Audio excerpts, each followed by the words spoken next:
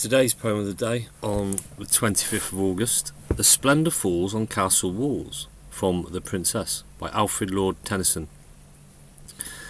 This song-like poem by Tennyson seems to act out the wild echoes which it describes. The poet conjures up images of a beautiful realm in which the horns of Elfland echo across hills and lakes, growing louder forever.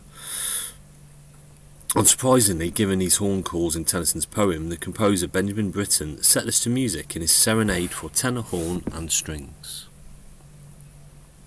The splendour falls on castle walls and snowy summits old in story. The long light shakes across the lakes, and the wild cataract leaps in glory. Blow, bugle, blow, set the wild echoes flowing. Blow, bugle, answer, echoes dying, dying, dying. Oh hark, oh hear, how thin and clear, and thinner, clearer, farther going. Oh sweet and far from cliff and scar, the horns of Elfland faintly blowing. Blow, let us hear the purple glens replying. Blow, bugle, answer, echoes dying, dying, dying. Oh love, they die in yon rich sky, they faint on hill or field or river.